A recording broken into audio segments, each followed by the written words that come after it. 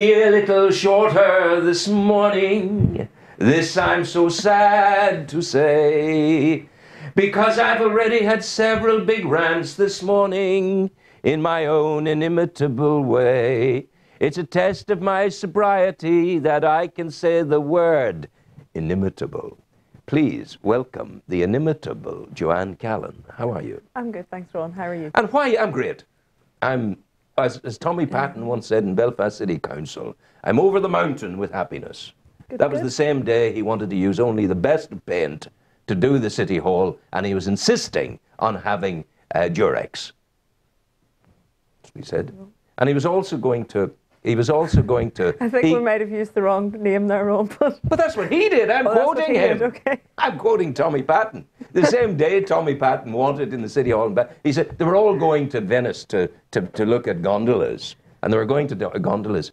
I remember the day he was doing a program and he was home in a taxi and home with Oliver Napier of the Alliance Party.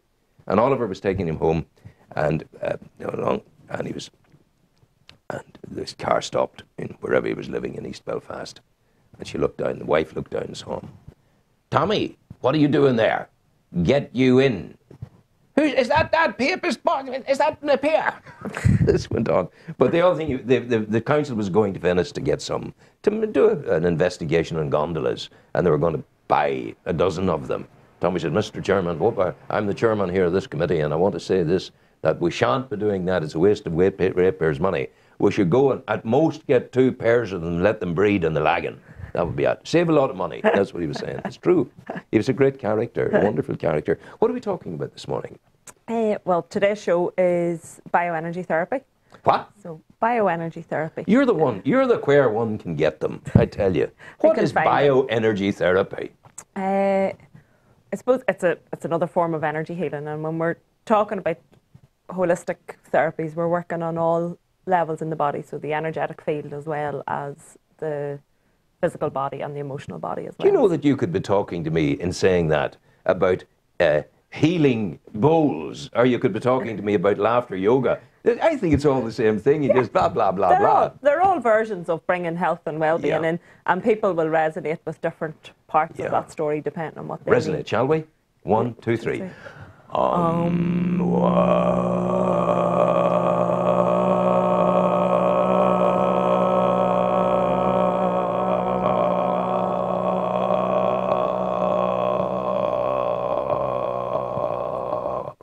That was nice resonation.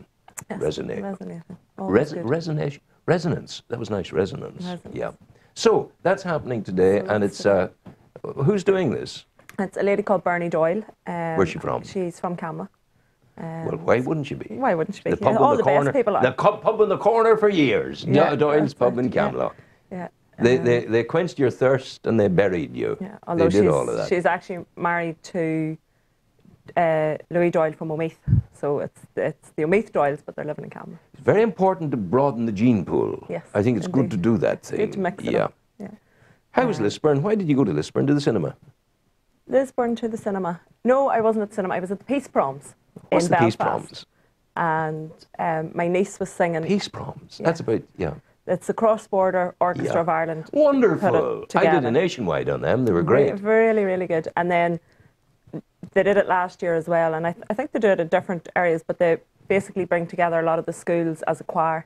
Yeah. And my niece was singing with them. So are you ready? 1, 2, and you must sing with me. Oh, well, that 1, might 2, 3. be very good. 1, 2, 3. Okay. Someone's laughing, Lord, kumbaya. Someone's laughing, Lord, kumbaya. Someone's laughing, Lord, kumbaya. Oh, Lord, kumbaya. Someone's crying. I won't go on for too long. That's okay. Someone's crying, Lord, kumbaya. Someone's crying, Lord, kumbaya. Someone's crying, Lord, kumbaya. You're not singing. No, I think that would be way too much for your audience to cope with at this time of the morning. You're a lovely singer. Any woman can resonate like you can, is a wonderful singer. I'm not so without sure. a doubt. I don't know. I think in my head I am, but I'm not sure other people agree. I haven't got anybody's vote of confidence just yet. I sing beautifully when my ears are under the bath water. and my candles are burning. I sing beautifully all the time in my head, but not in Yeah, anybody I know, else's. I know. I'm convinced I must be that tone deaf that I can't even hear No, how you're bad not. I am of a singer. No, you're grand. So this is at 3 o'clock today. 3 o'clock today, yes. Yeah. We have 5 more minutes to talk before we let Sean Rogers in Before there. we let anybody else in. Well, Yeah. you posed the question this morning on social media, on Facebook. I love the way you said on social media. Which I guess is how you was knew on the that I was social in, media this morning. which is, I guess, how you knew I was in Lisburn on Sunday evening. But you went for you had a meal as yes, well. we had a meal. I know everything about it.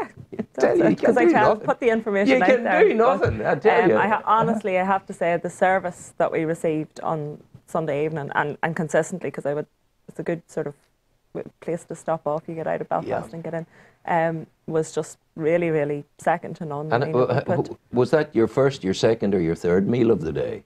That was my second meal of the day. And then you had a meal when you went home? No. Just that was the second meal. I had breakfast, and then what did you quite have a big for breakfast? I had porridge and berries and agave syrup and a whole mix of stuff for breakfast, a banana, some fruit. That's good. That's so good. a good breakfast, and then we had that as an evening meal. People tell me that I should eat during the day, but do you know the reason I don't eat during the day? I don't feel like eating during the day.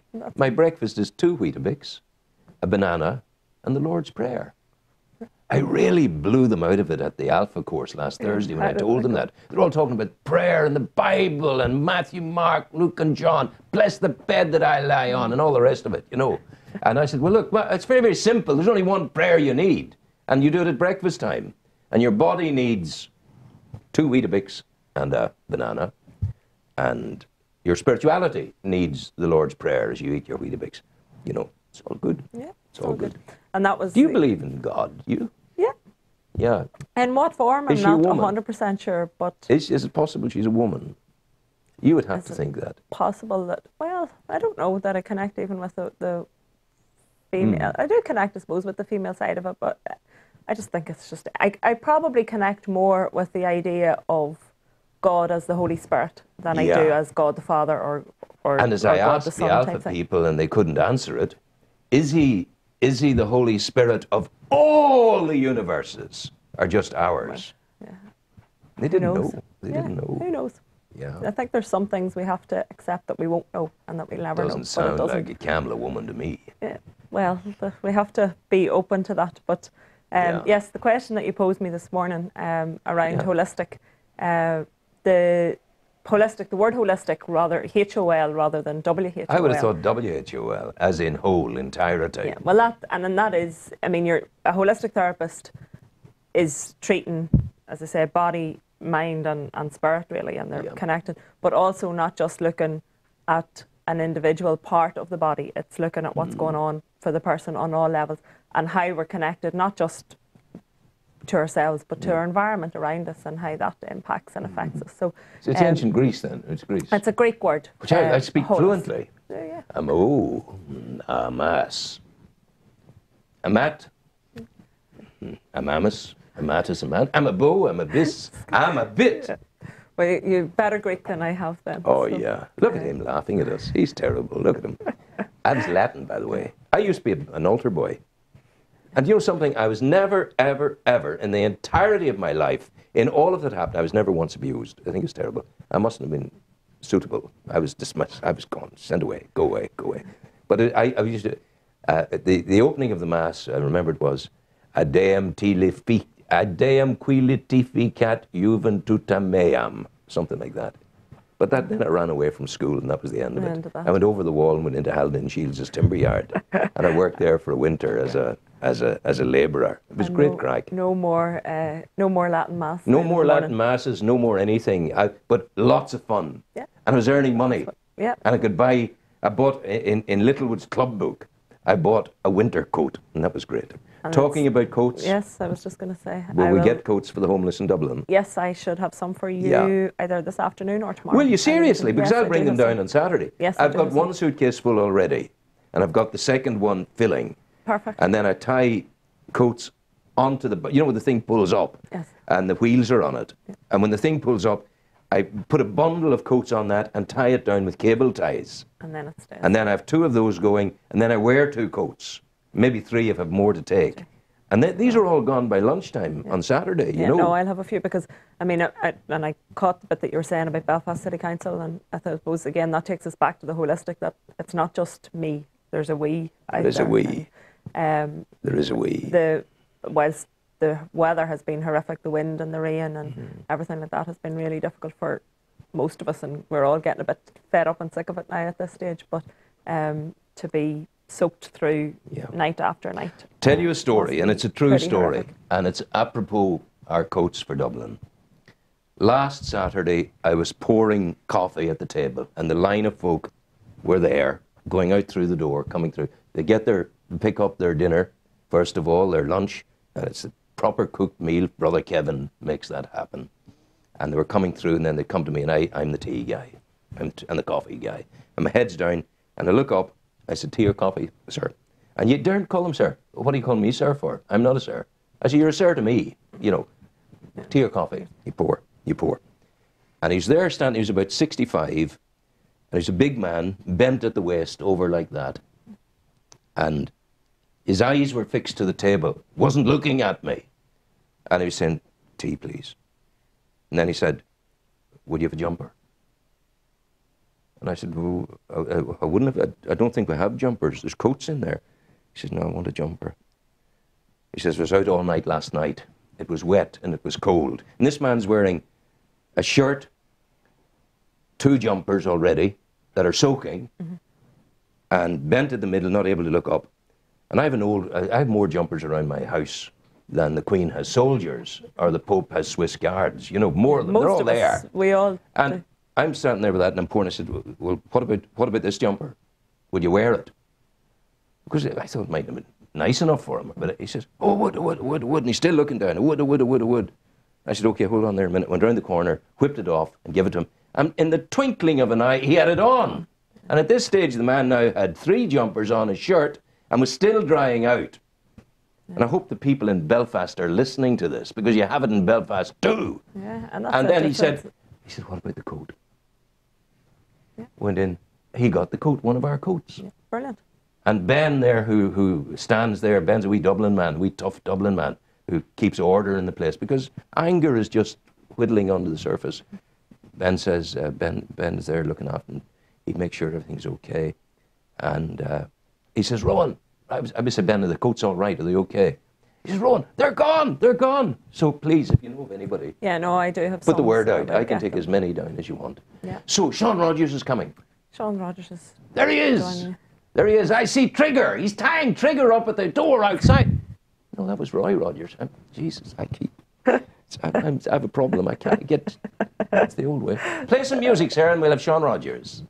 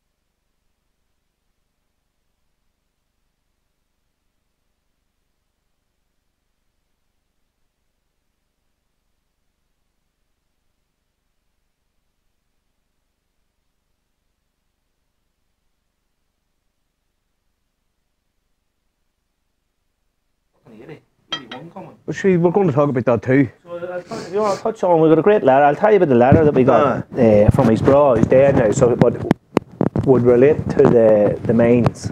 Right. And the mining strike, sorry, on the Arthur Scargill's Day. Frickin' hell. Amazing. In the 80s, miners' strikes. yeah.